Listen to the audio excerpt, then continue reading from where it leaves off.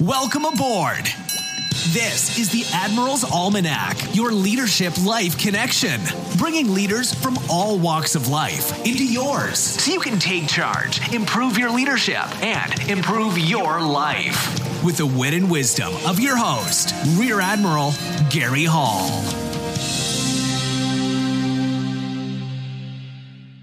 And welcome back to the Admiral's Almanac. I'm your host, Gary Hall. And today, I took a drive from New Braunfels, Texas, down to Corpus Christi, Texas, the sparkling city by the sea, and I've wound up at Our Lady of Corpus Christi to see one of my spiritual advisors and a great leader in the Catholic Church, Father James Kelleher. Welcome, Father Kelleher. Thank you, Gary. It's great to be on your podcast today. Well, and Father Kelleher, may I call you Father Jim? Is that appropriate? Yes, Father Jim would be great. Well, Father Jim and I, we met several years ago while I was working at the White House, and just by happenstance, we were both on the same flight from Southwest Airlines, and I was A28, and Father was A29, and he said to me, I said, Gary, what do you do for a living? And I said, I'm a special assistant to the president. And Father Jim wondered, president of what? But he figured he better not try to crack a joke here, so he said, could you elaborate on that? And as I said, I'm a special assistant to the President of the United States, and Father Jim said, well, sit next to me on the airplane. And by the time we landed in Corpus Christi from Houston, he said, Gary, we're going to do something together, don't know what it is. But I think let's let my listener know a little bit about you, Father. Okay. Where's your hometown, and where did you start? My hometown is in Ellensburg, Washington. It's a small town of only about 12,000 people. It's right in the center of the state on the east side of the Cascade Mountains. So on the west side of my town are evergreen forests, and on the east side, it's semi-arid sagebrush. So I'm right where the climate changes.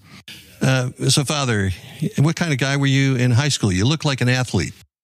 Well, the Kelleher brothers are very athletic, Carrie, and there's 7 of them, and so we sort of honed each other's athletic skills. We were football and basketball players mainly, and track. Okay, so 7 boys. Were there any sisters? Yeah, two sisters. So it's sort of, we have my oldest brothers, Jack and Mike, and then Jolene, and then comes me with my brothers Dan and Tom underneath, and then my sister Katie, and then the last 2 are Pat and Phil. Okay, well, that's good to know that you remember the names of all of your 8 siblings. So my simple math, 7 plus 2 is 9, so you must come from a strong Catholic family? Amen. Yeah, my father's name was Joseph, and my mom's name was Colleen, and we were blessed because both my mom and dad had a strong Catholic faith, and they were able to share it with us in a beautiful way. You know, my mom went to daily mass at 6:30 in the morning. Believe it or not, Gary, she'd get up before the rest of us and go to mass. And one day I asked her, "Why do you do that every day, Mom?" She said, "Jim, I can't get through the day unless I have Jesus in the morning." And wow, that's a pretty good witness. Well, what a part, a mother has a strong, powerful influence on her son. So where'd you go to college? I went to the University of Notre Dame. My brother Mike, who's 3 years older than me, he sort of paved the way there. He was actually a senior there when I was a freshman, and that was very fortunate, Gary, because he was an expert in calculus and chemistry, and so he helped his younger brother, get through freshman calculus, and he was amazing. He just, it just came naturally to him. So at this point, you're at Notre Dame, a great football college and a great alumni association. Were you thinking about the priesthood? Well, it's sort of in the back of my mind, and so as I majored in business at Notre Dame, but I would take electives in theology. So by my junior year, the question of, I might be called to be a priest was getting fairly strong. But I still went ahead in my senior year and interviewed for some accounting jobs in Los Angeles and had a few offers. So I did end up taking one of them with a company called, at the time, Coopers and Lybrand. Now it's called PricewaterhouseCoopers. Oh, wow. So, and during this time, so you spent a couple of years in the accounting business. And so at some point you decided to pursue a doctorate. Is that correct? Right. I sort of had an unusual path, Gary, because when I was living in Los Angeles, I had a Jesuit priest who was my spiritual director, and he gave me a book on the life of St. Ignatius of Loyola and St. Francis Xavier. Those are the two founders of the Jesuits. You know, Ignatius was the founder, and Xavier was like a co-founder. Well, I read their stories, and it just set me on fire, and I said, that's what I want to do. So I actually ended up entering the California province of the Jesuits. But as you can see, Gary, I am not a Jesuit priest. You're not. No, you're not a Jesuit priest. In fact, I kind of identify with Ignatius because wasn't he like a warrior and a fighter, and enjoyed all the pursuits of life, and then he was injured in battle and went to Loyola to recover, and that's where he found his conversion. Amen. Yeah, it's a very powerful conversion, and so that really sort of set my heart on fire to want to do the things of God, especially Xavier, who was a foreign missionary in India and Japan. So I was in the Jesuits for a number of years, but I left in theology without being ordained. And it was at that time that the Lord called me to Rome. And so I went to Rome in 1988 and began the studies for a doctorate in theology and eventually completed that. So, as I always say, a doctorate of theology, that's a THD, right? Actually, they call this an STD because it means a doctorate of sacred theology, and because it's a STD is our foreign letters, it's in that order. But yeah, so it's there's STD or THD. There's humor in there somewhere. I think the Scarecrow had a THD, a Doctor of Theology. But while you were there in Rome, you had an amazing encounter with a living saint. Tell me about that. As a layman in Rome, I found out that Mother Teresa had a convent of nuns behind the Colosseum, and that they would have adoration every day at 3:00. So I started to just drop by their convent, and they were very happy to have me join them for an hour of adoration. So we'd go into the chapel and kneel down, and there was about 15 or 20 of them in the chapel. And of course, these nuns are they're very dedicated and live a very simple life. So they don't even have chairs in their chapel. They just, most of the time, just kneel or sit back on their backs of their legs. But so I was doing that and then helping them sometimes in their soup kitchen. Well, one of my buddies named Michael, he was from England, he was going to be ordained by John Paul II in about 2 weeks. I said, Michael, you got to come and pray a holy hour with the sisters. It's really beautiful. So we went over to the convent, and on this particular day, we knocked on the door, and this bright, beaming 25-year-old nun from India looks at us, and I say, hi, sister, this is Deacon Michael. He's going to be ordained by the Holy Father. Could we join you for your hour of adoration today? And she looked at me and she says, oh, that's wonderful. Mother's here today. And I said to her, yeah, well, we don't really didn't come to see Mother Superior. We just want to adore Jesus. And she says, oh, no, Mother's here today, and I'm going to go tell her. So at this point, I figured out she meant Mother Teresa. So she takes us into a courtyard. Mother Teresa comes out, and she spends 5 minutes talking with us and giving Deacon Michael some very good counsel. Now, I'm sort of Irish, so I'm a good talker, but I have to admit, I was spellbound. I could not say a word. All I could do was listen. And now, when you went to Holy Hour, didn't you? Yeah. So that's what happened was, it was time for us to go in for the Holy Hour, and Mother had to step aside to talk to someone for a minute. So Deacon Michael and I went into the Holy Hour, and I said, I better make myself scarce here, and I'll go to the back and sit against the wall. So I was sitting against the back wall, and the Holy Hour was about to begin, and a sister came up to me. She says, you're going to have to move. You're in Mother's place. So you're sitting in Mother Teresa's place at Holy Hour. Yes. So I guess at this point, is this when you've kind of finalized or said, okay, I'm going into the priesthood? Did you get the calling at that point? I didn't get it right at that point, but in 1990, I did the consecration to Mary of St. Maximilian Kolbe. And that's a very powerful consecration where you basically surrender your life to Jesus through the intercession of Mother Mary. And I noticed that after that, things started moving towards the priesthood, because I actually had a girlfriend and things, but, I'd gone out with this one girl for a year, but then I just decided I wasn't meant to marry her. And then after that, I started writing the doctoral dissertation. That takes a couple of years to do. So I went back to America to use their libraries because they're easier, more accessible than in Rome. And it was while I was writing my doctorate, that one day the Lord he made the call very clear and very direct, Gary. Wow. But anyway, the consecration to Mary, that's a 33-day process. So the book is available if somebody wants to pursue that. Right. Yeah. There's a 33-day consecration that St. Louis de Montfort developed. And then St. Maximilian Kolbe had read that consecration of St. Louis de Montfort, and he sort of developed his own version of it, but it achieves the same goal. Okay. I have gone through that, and it didn't call me to the priesthood, but my wife said when she passes, I can go into seminary. All right. So I got that going for me. So you go in to the priesthood, and you wind up with SALT, S-O-L-T. Can you tell me what that is? Right. That's an acronym for our society, Society of Our Lady of the Most Holy Trinity. To tell you the truth, Gary, before I went to Rome to do this doctorate, I'd never heard of this society because it was only founded in 1958. But it was while I was studying in Rome that I met a seminarian in the society.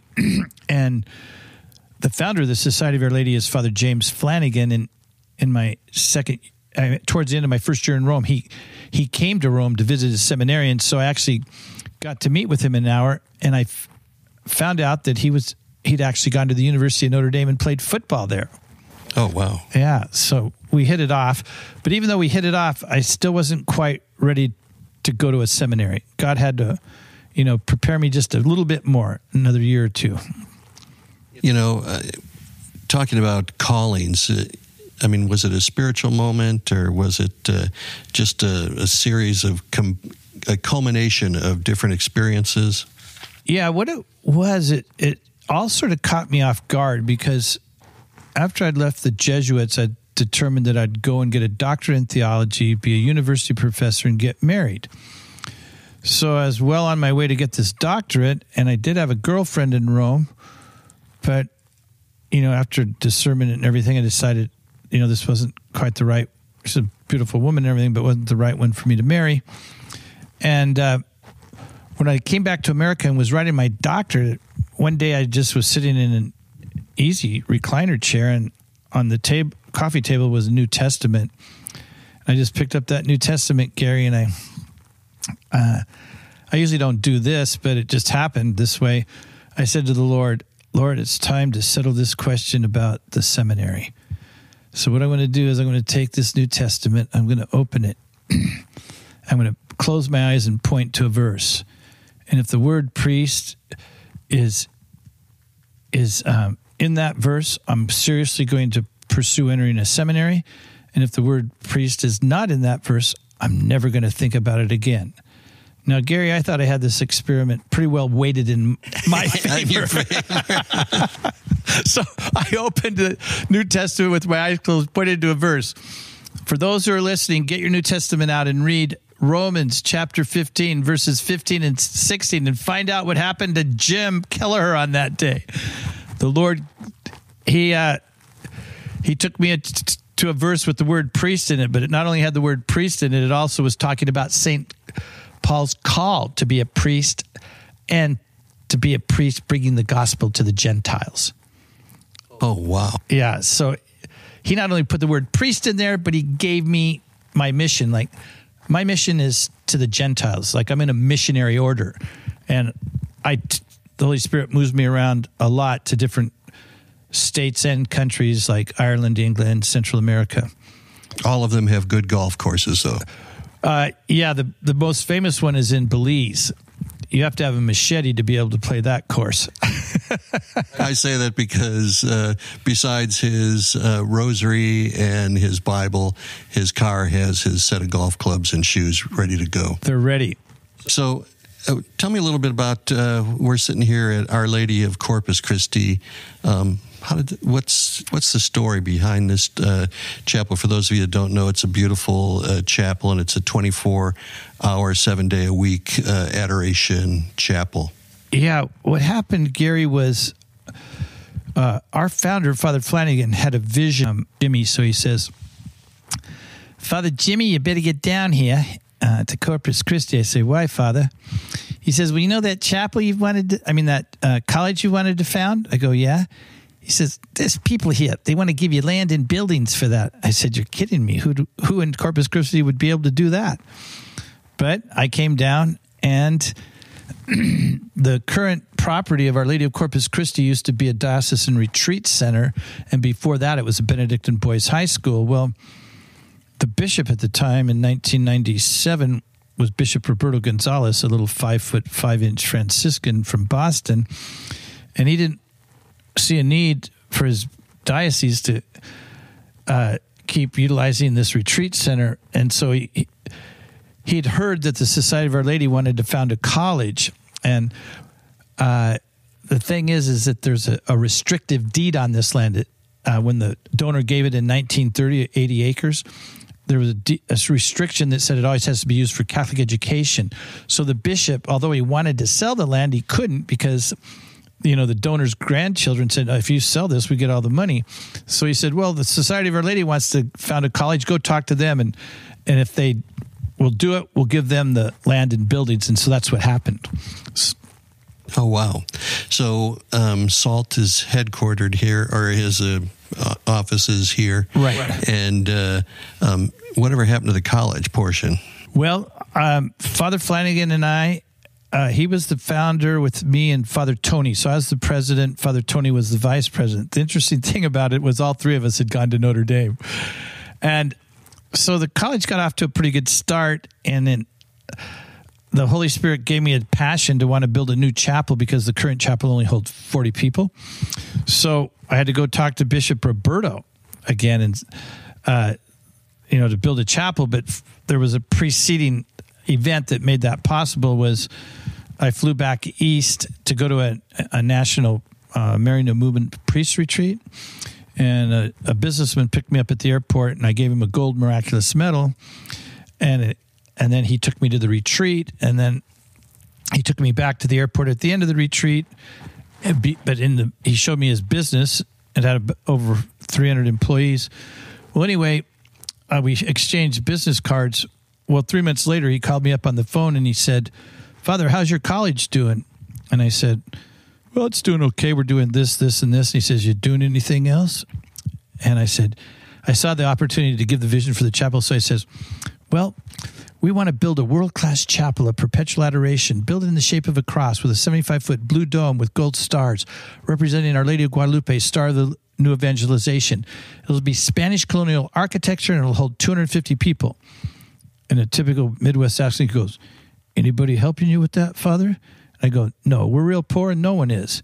And so he flew me to Mother Angelica's world-class church. And while we were looking at that church on Saturday night, we're walking back to where we're staying. He goes, Father, you know that chapel you want to build? And I said, yeah. He said, that's from God. I said, it is? He goes, yeah. And God's given me all the means to pay for all of the architectural work for that chapel. And I'm going to do it. And I said, you are? He said, yes, I am. Well, a week later, he sent me a little card in the mail. And inside the card, there was a folded check, Gary. I looked at that check for about 5 minutes. I didn't know if it was going to be for $500 or $5,000. I can tell you it was a lot more than 5,000. Wow. Yeah. Well, if anybody visits Corpus Christi, you need to come, no matter whether you're Catholic, Protestant, Jewish, Baptist, Muslim, you need to come to Our Lady of Corpus Christi and come to the Adoration Chapel and see this beautiful business building. Now, this podcast really is about leadership, and I think you've demonstrated tremendous leadership by having a compelling vision and then being able to communicate that vision. And then with the Holy Spirit, the check showed up with the money. That's absolutely fantastic. But now I want to shift gears here a little bit. For those that are listening, we said 3 decades of the Rosary as we started this, before we started this recording. Father Jim you're known as the Rosary Priest. Is that correct? Yeah, I'm sort of like the junior Rosary Priest. The real Rosary Priest is Father Patrick Peyton. He did Rosary Crusades all over the world from 1940 to 1985. And so he's the famous Rosary Priest. I'm just sort of like the little Rosary Priest, promoting the Rosary around America, Ireland, England, and Central America. But tell me a little bit about your Rosary Crusades. You say you're the little Rosary Priest, but haven't you had stadiums filled with... tell me about your Rosary Crusades, some of them. Well, remember that meeting that I had with Mother Teresa at her convent, right? Well, I went to a Mass a year later, and she was there, and she gave me a miraculous medal. And so for some reason, God had me close to Mother Teresa, so... On October 19, 2003, she was beatified, and I got to go to that beatification. And some of my Dallas friends and American friends got to go to that too. And after the beatification was over, we had a dinner at a famous piazza. I remember Piazza Navona in the center of Rome. Well, over the dinner, we decided to do something in honor of Mother Teresa because it was the day she was beatified. We said, what did she like? She loved the Rosary. What else was she devoted to? To Jesus in the Eucharist. So we decided to found an organization called Eucharistic Family Rosary Crusade that would promote, devotion to the Eucharist and devotion to Our Lady in the Rosary.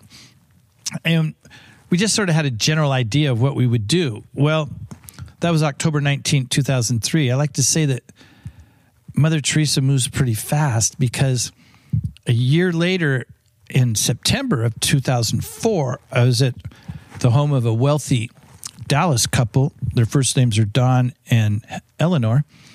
And I was promoting, they invited me to a luncheon where they had 10 of their friends there. And I was giving the vision for the Russian mission because we were founding a mission in Russia. And I was raising some money for that. And in the middle of this luncheon, I said to Don and everybody there, I said, the Russian mission, it's a really good mission. I said, but do you want to hear something really exciting? And they said, yeah. And so I said, well, imagine Friday night, May 13th, the Dallas Cotton Bowl. Bishop Charles Grauman leads a Eucharistic procession of 300 people onto the field. He places Jesus on an elevated altar on the 50-yard line. Tens of thousands of people worship the King of Kings, the Lord of Lords, the Prince of Peace. We'll build the largest rosary in the world, 60 yards long with 3-foot diameter Hail Mary beads, and we'll have people from all over the world be living beads of a global living rosary. And they'll say the first half of their Hail Marys in their native language, and the rest of the stadium will say the second half in English. And then I just stopped. And everybody around the table pointed their finger at me, and they said, Father, that's what we want to do. Gary, I was in trouble, man. They were believing the vision more than I was. Well, that's, again, even business experts and academics say creating a compelling vision and then communicating that vision. And so 2 times you were very specific in your vision. And I think also for the young people out there that are setting goals, you have to be very specific in your goals, not just in your faith life, but in your secular business life and family life. So, wow, that crusade then happened? Yeah, what happened, remember, this was Don's house. I was sitting at one end of the table. He was sitting at the other. And so I looked at Don and I says, well, Don, if we're going to do this, you have to be the president of our executive team.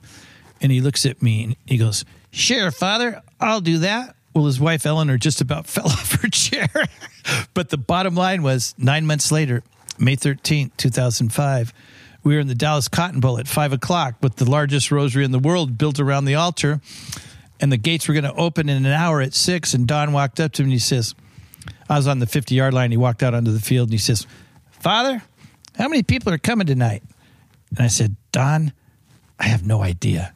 And he goes, neither do I. So we didn't know if there's going to be 1,000, 3,000, 4,000, but the gates opened. They just flooded in, and 22,000 people came to the Cotton Bowl that night. Wow, 22,000 to witness a living rosary. Again, the results of a clear vision and communicating the vision.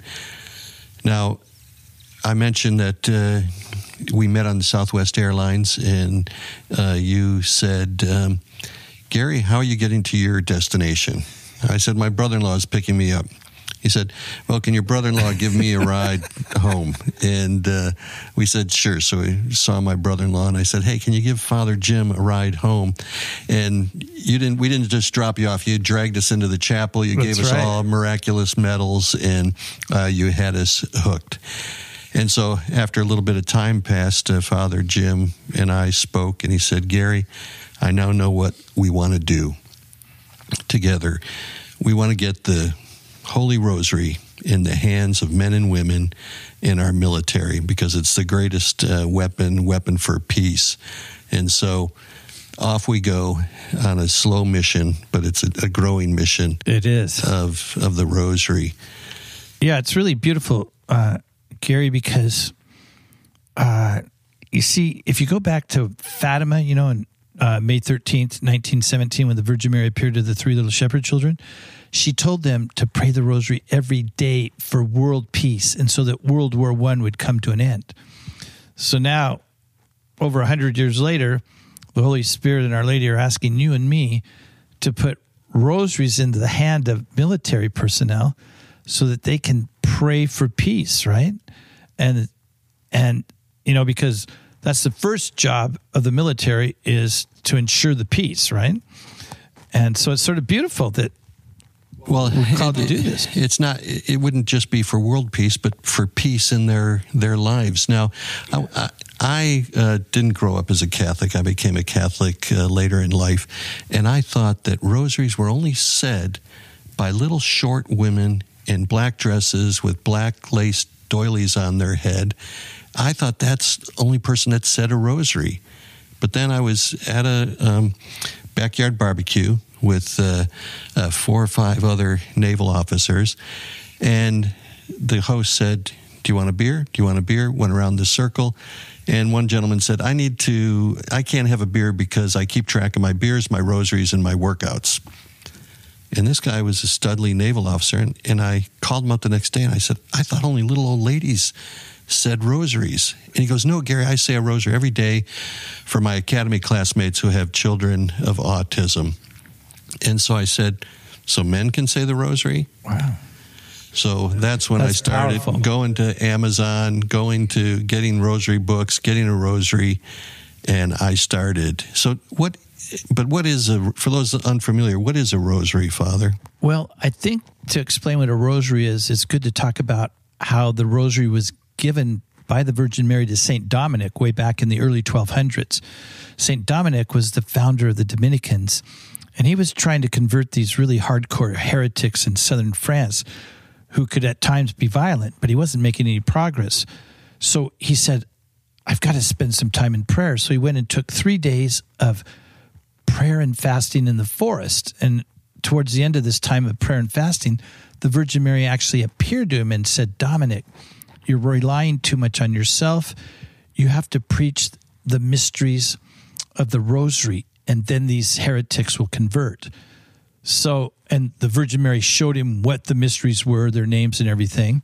And so he went back to those heretics, began preaching the mysteries of the rosary, and they began converting back to Catholicism. So that's why the Dominicans are known as the great promoters of the rosary. And so the rosary, when we pray the rosary, John Paul II says we contemplate the face and the life of Jesus through the eyes of Mary. So we're going through the mystery of Jesus being conceived in Mary's womb, being born. We're going through Jesus' public life, his first miracle at the wedding feast of Cana. We're going through his passion and death, and then his resurrection. So when you pray the rosary and I pray the rosary, we're actually walking with Jesus through his life, and Jesus is teaching us the meaning of those mysteries, and Jesus is empowering us to follow him. And that's what a disciple does, is follows Jesus.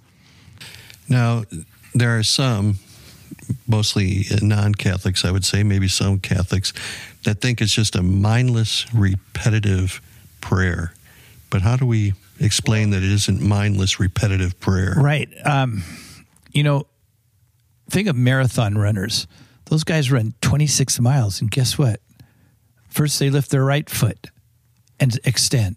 Then they lift their left foot and extend. They do that for 26 miles. Wow, why do they just keep repeating that over and over?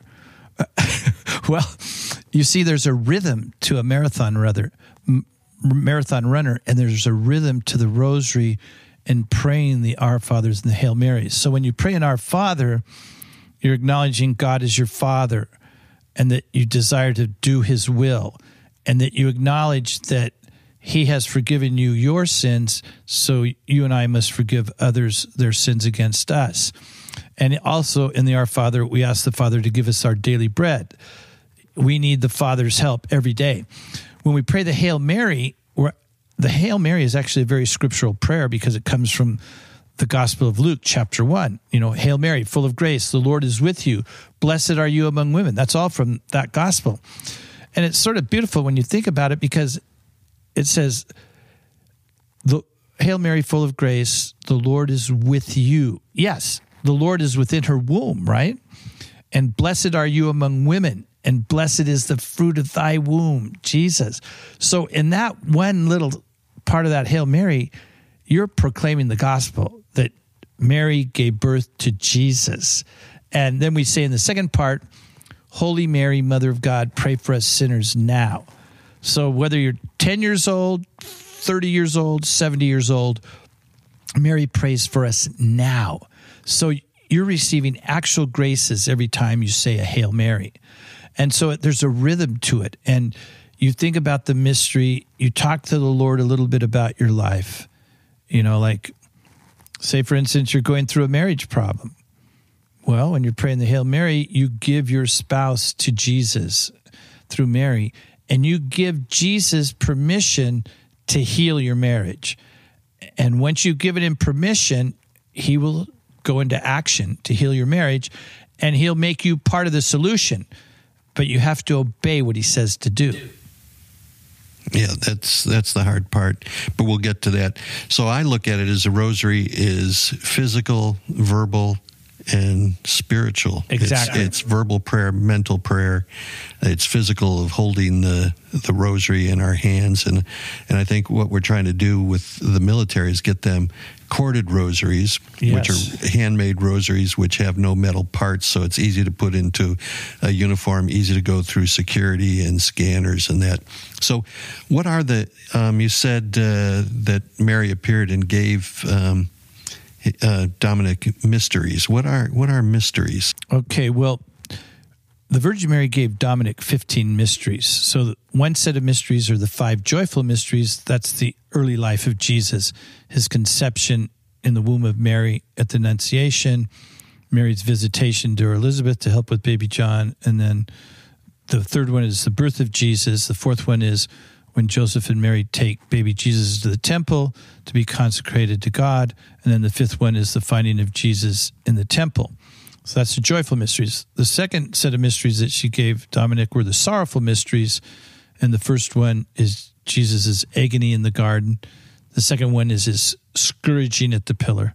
The third one was when the soldiers made a crown out of thorns and placed it on his head and mocked him.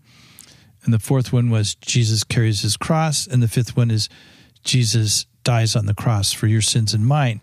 So those are the 5 sorrowful. And then the 5 glorious are, the first one is the resurrection. Jesus rises from the dead on the third day, opens the gates of heaven.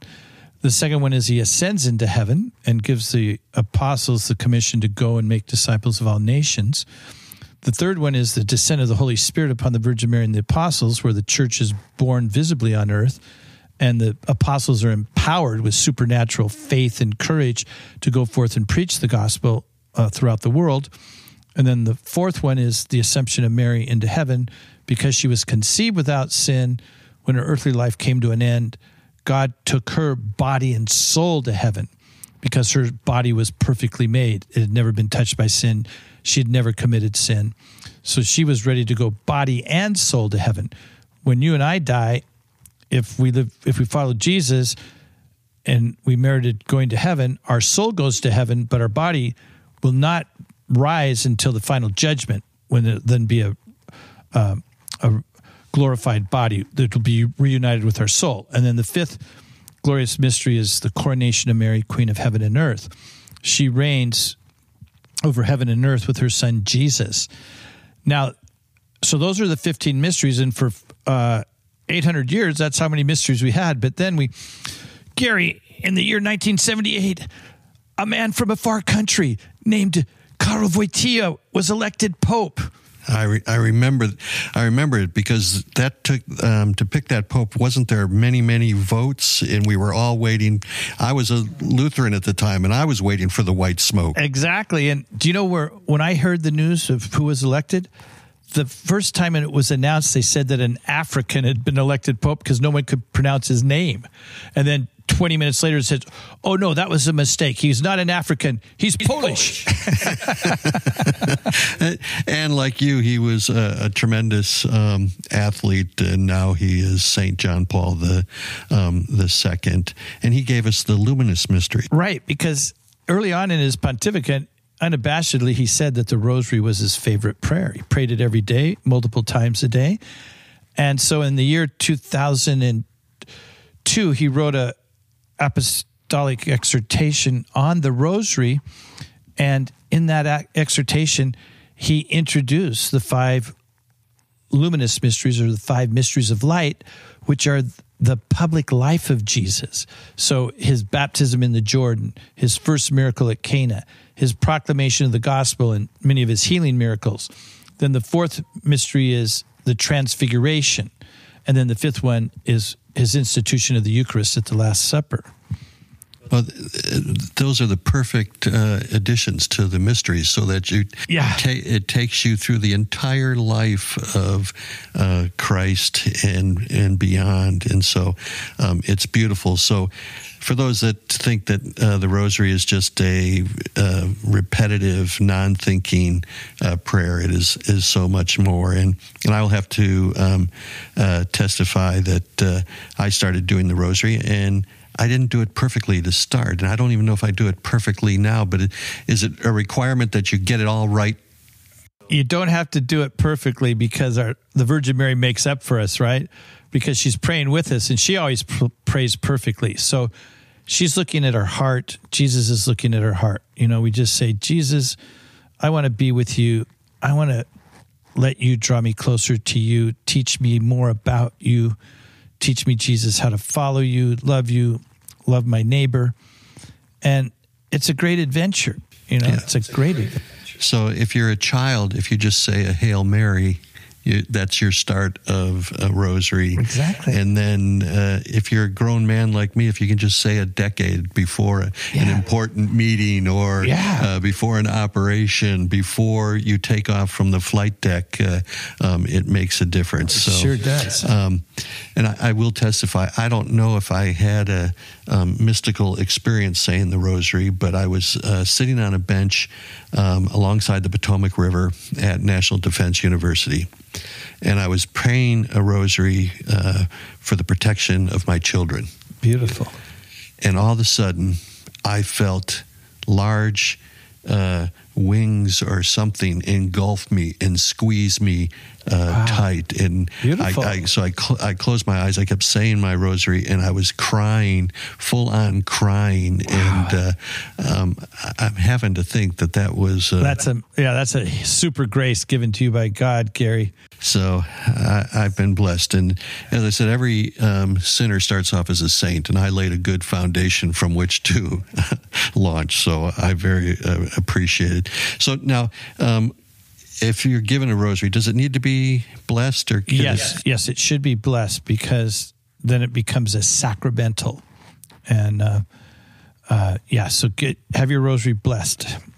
And any priest can do that, right? Yeah, any priest can bless your Rosary.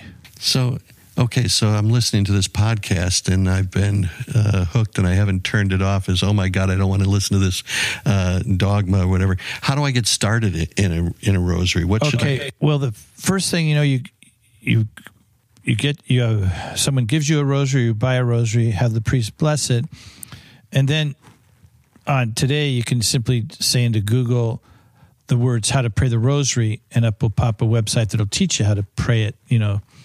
Because the beginning of the rosary, you say the Apostles' Creed, then you say one Our Father, 3 Hail Marys, and a Glory Be, and then you begin the first mystery. And every mystery consists of one Our Father, 10 Hail Marys, and a Glory Be. And during that time, you listen to, or during that time, you contemplate the mystery, right? And so there's little pamphlets that can help you do this. And then the little pamphlets oftentimes will have an image, of the mystery, like an image of the angel Gabriel appearing to Mary.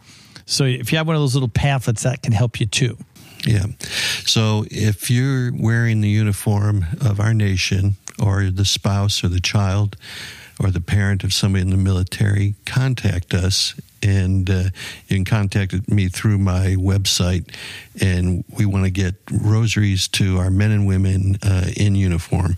Even having it present on them can be a protection for them. Exactly. And for those in the military that are already praying the rosary and are quite familiar with it, if you want to help Gary and I and the rest of our team share this rosary with others, contact Gary and ask him for 10, 20, 50, or even 100 rosaries, depending on how pleasantly aggressive you are in sharing this gift with others.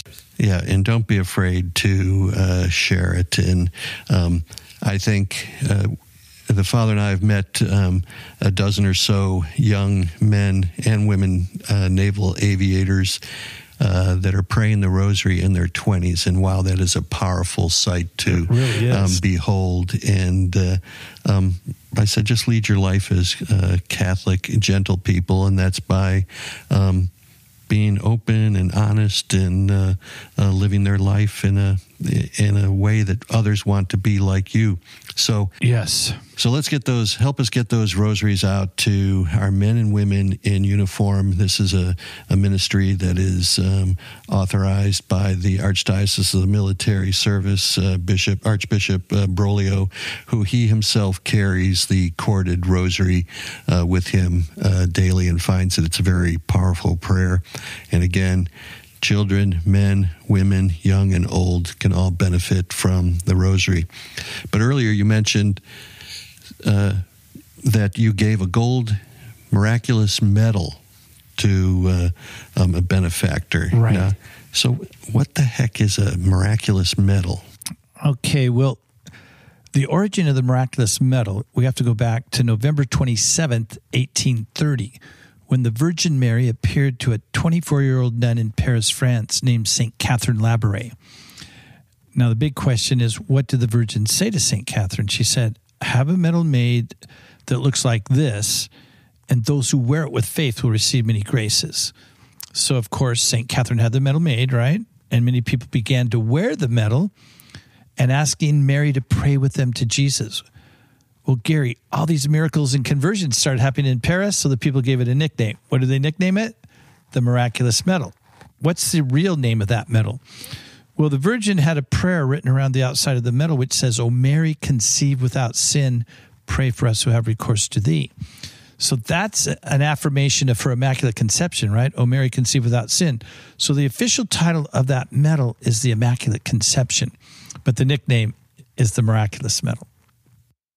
And now, so Catherine became Saint Catherine. Right.